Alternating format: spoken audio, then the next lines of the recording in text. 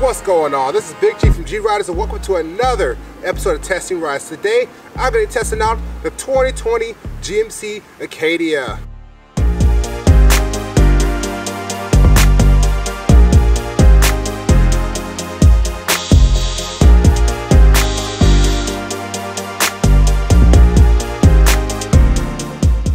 Welcome to the 2020 GMC Acadia. The Acadia was first introduced for the 2008 model year as a replacement to the GMC Envoy XL or whatever that long wheelbase one was that had the 7 seats. So they separated that to make it its own thing, which was very nice because it's kind of confusing having one model and having four or five different specifications and things of it. So the Acadia was introduced back in 2008. It was first redesigned for the 2017 model year, and that's when it went on the more modern platform that underpins most of GM's crossovers this size. So crossovers like this, the Acadia, the Buick Enclave, the Chevy Traverse, the new Cadillac XT6, and the Cadillac XT5 all shares the same platform with this GMC Acadia. And this one now, the GMC Acadia, when they reintroduced it for when they redesigned it for the 2017 model year, became the smallest of the crossovers that's on the platform. That's besides the XT5, which is more of a 5-seater, more comfortable luxury SUV. So for the 2020 model year, this is now the mid-cycle refresh of this generation of the GMC Acadia. And GMC has made a lot of changes that I feel like that were needed to be made, and also some that were honestly not really necessary. Alright, so for the 2020 model year, since this is the mid-cycle refresh, the first thing that was changed is the front grille. So this 2020 GMC Acadia looks different than the previous model of the GMC Acadia, which I thought the last GMC Acadia didn't really look that good. It was okay, but it wasn't really matching the rest of the GM lineup of SUVs. So now with the new full LED headlights, turn signals, and daytime running lights and fog lights, it now looks like the rest of the GMC lineup. So it looks like the new Sierra, it looks like the new Terrain, like it looks like everything now. So I'm glad that they did that, and I think it looks good. But my personal opinion, too much chrome. All right, so now this brings us to the back of the GMC Acadia. The back of the GMC Acadia got updated too. So now the taillights used to be a little bit smaller, so it used to be more this side, just this only here, but now they stretched it out a little bit to kind of make it look a little bit different. And to be honest with you, I don't think they should have left the taillights alone. They should have just made them all LEDs instead of making it look different, because from many different angles I can see the back of a lot of other SUVs here. So if we're looking at the side here, the shape, and if you took this away, that's a Ford Explorer.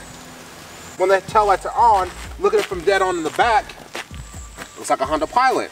So I wish GMC should have just left it alone, left it like they were fixing something that wasn't broke. They should have just left it alone, and I think that would be fine. Also, they got rid of the little antenna thing, and then replaced it with the shark fin, which is always nice. Because I was always wondering what that SUV. At this point, should all these type of SUVs have like just the shark fin instead of a little antenna thing? But I'm really glad they finally did that for the 2020 model year. And also, it has the feature where you can put your foot on the bumper and open up the tailgate. So the 2020 GMC Acadia starts at just under $30,000 for the base SL model, but since this is the mid-range model and has a couple features, like it has the leather seats, heated seats, and a couple other Bose sound system, a couple other things with interior, this car does cost a little bit over $40,000, and this one does have the all-wheel drive. And I think that is about, again, that's an average price for a crossover of this size. So like, I don't think that there's nothing that stands out that's different from the other categories of the other different models of crossovers, of 7-seater crossovers that all the other companies are making. This one it's just right on par with everything. So it gets about the same gas mileage, it gets about the same horsepower and torque, and it gets about average for fuel economy. So, and it's about average price. So, you know, GM is just, this is GM's like volumes. This is GM's kind of like Impala now, if you want to think about it that way. Like, even though it's not a Chevy, it's basically like an Impala. So, you know, just meeting all the standards of the class. All right, welcome to the walk around of the 2020 GMC Acadia. So let's go ahead and start here at the front where the GMC Acadia looks the most different. So the front of the GMC Acadia is the biggest difference between this one and the outgoing model. So they made this look like kind of their modern lineup, the modern fronts of vehicles, which I think they really needed to do because I thought the last front of GMC Acadia didn't honestly look that good. It looked okay, but not very good. And now it has full LED headlights, tail lights, and turn signals. So that's really nice. Walking around to the side of the vehicle, there's a new wheel design. These wheels are whatever. Like, I'm not a big fan of them, but also don't hate them either, so it's not that bad. Walking across the side, everything's pretty much the same. The body lines didn't change very much. But if we come around to the back, that's when the GMC Acadia changed quite a bit there too. So these taillights are now bigger, but it's also full LED now too. So LED brake lights, turn signals, and reverse lights, which is nice, which is something that they really need to do also. But I don't like the design very much. I think it looks too much like other crossovers on the road. Like from the side here, I talked about this before, but if you get rid of the piece that's actually on the rear lid, that looks just like an Explorer. And straight from the back, the lights are on. Let's go ahead and remote start it. If you look at that, it looks just like a Honda Pilot. So I think they should have done something a little bit different with design there. But they should just, instead of making it look different, they should have just made it all LED from the previous model year. So, you know, but that's not that bad. That's not that big of a deal. One other thing that I've noticed that they've changed a lot is GM's keyless access system used to be one of the slowest on the market. So now when you walk up to unlock it, you hit the button and it opens. You lock it, hit the button again, it locks right away instead of waiting 10 minutes to lock. So I remember trying it out on like a 2015 Chevy Impala, and it took a very long time for the car to actually lock back up. But overall, I think the exterior update of the 2020 GMC Acadia was well worth it and much needed. Welcome to the interior of the 2020 GMC Acadia. And when you first hop into the 2020 GMC Acadia, you notice a couple things are familiar, but there are a couple things that are different. Everything's familiar, like the kind of the fit and finish and build quality. Like the door panels are decently soft here. The dash is nice and soft. There's a nice leather wrapped steering wheel, and kind of where everything is on the steering wheel is pretty much the same. But you come over here to the middle, the center console, and it's a little bit different than it was before. So the cup holders were moved, and there's now a little spot for you to put your phone while you're running Apple CarPlay or Android Auto or wireless charging. You now have both a regular Type A USB and a Type C USB port up here in the front. And the big news is this new shifter thing here. So now the GMC Acadia has buttons for shifters. So you pull up on the shift on the different buttons for what you want to do. So if when you're putting in drive and reverse, you pulling these up, like window switches and park, neutral, and the low gears for shifting yourself are all buttons that you press, which honestly I'm not a huge fan of, because it's kind of a lot of buttons to push, because when you're driving it and putting it in park, you have to push 2 different buttons to kind of get out. So you first put it in park, then you hit the push button, and I think that's kind of too much.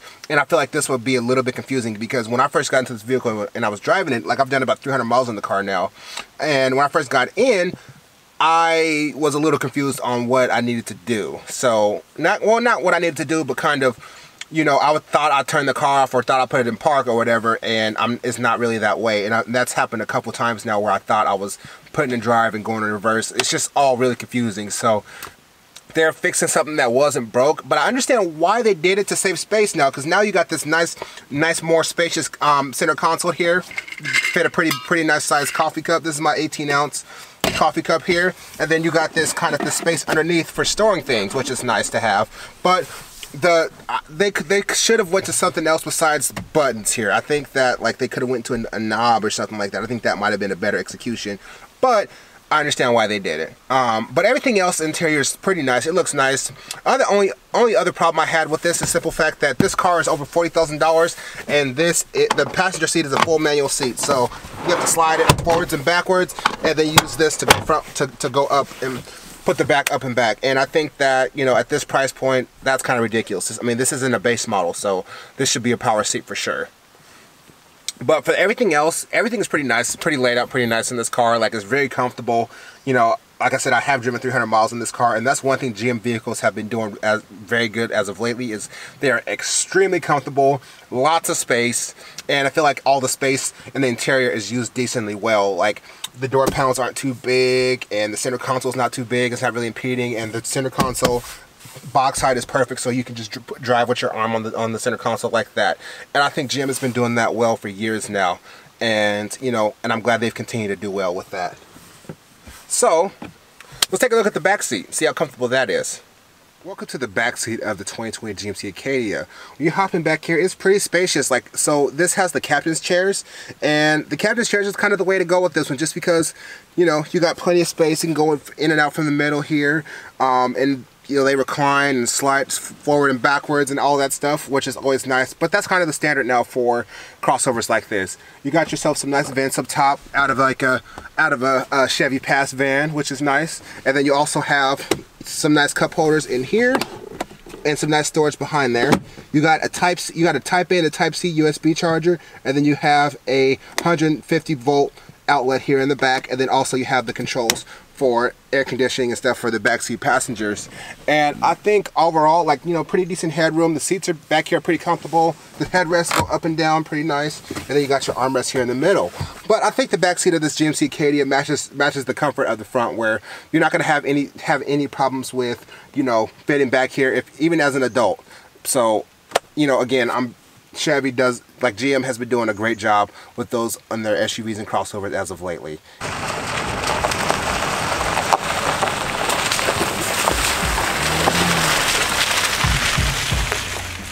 Welcome to the driving portion of the 2020 GMC Acadia. So the first thing you do when you get on the road is you got to give it a little bit of gas, but there's people walking in front of me, so we got to get ahead a little bit. So one thing to notice when you first hop into the 2020 GMC Acadia, when you hop out on the road, is how smooth it is. This car is so smooth. I can't believe how smooth this thing drives. I think this is definitely one of the smoothest driving SUV crossovers that I have driven in a long time. Like, the last time that a car drove this smooth was like, it was a Cadillac XT5, and that thing was nearly $60,000. And it makes sense because it's on the same exact platform as this. So it's kind of nice that they've kind of, that technology and that amount of comfort and luxury has, and the way and how it drives has moved its way down to this lower model of vehicle. Yes, this isn't a low model vehicle, but it's lower than the Cadillac, of course. But it drives so smooth, and it's absolutely comfortable to drive. One thing that I like about it, it is not as big as the Traverse. So I reviewed the 2020 Traverse a couple weeks ago, and you definitely will see that video out before you see this one. And that was my only looking back, that was my only thing about that vehicle versus this one, is that one was a little big. Like, it felt kind of big on the road. So I think this GMC Acadia just feels like it drives a little bit, it's a little bit easier to drive just because it's smaller. So and also it weighs less than the Traverse. So when you put your foot down,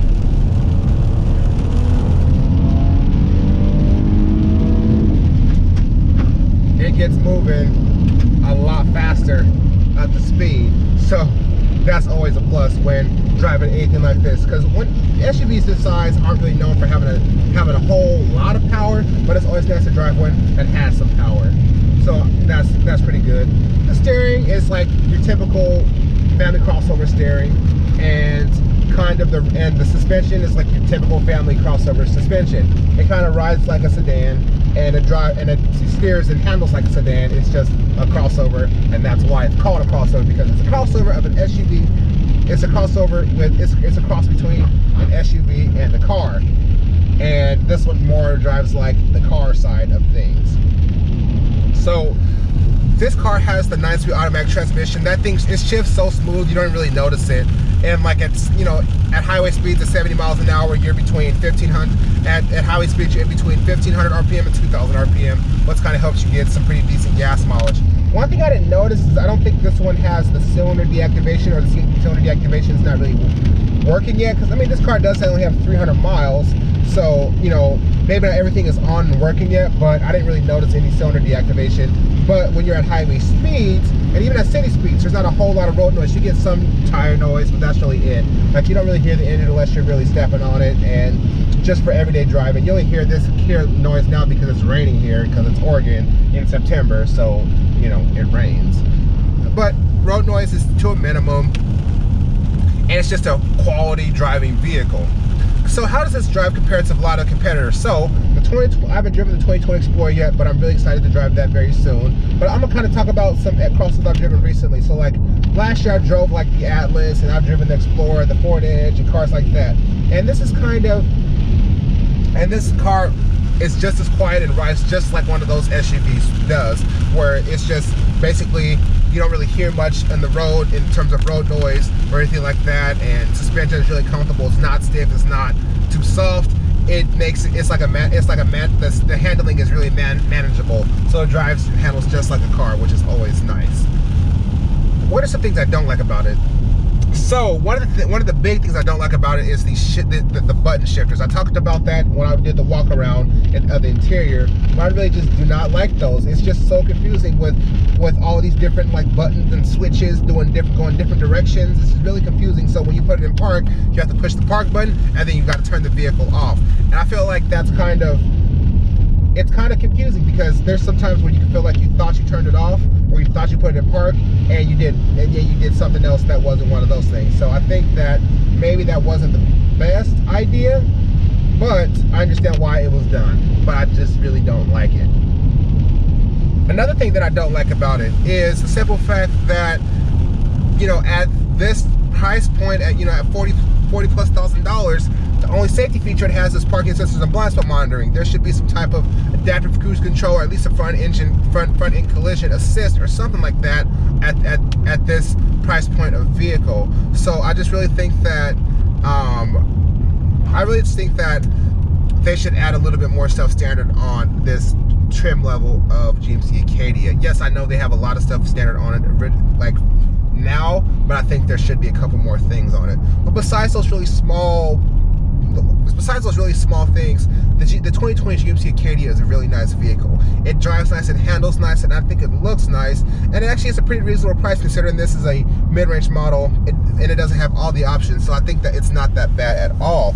And it's just so comfortable to drive, it's so smooth. So the 2020 GMC Acadia is a great SUV. It does everything well, and the updates were definitely worth it. It's definitely something that they needed to do on this vehicle to kind of to make it even more competitive with the rest of the market.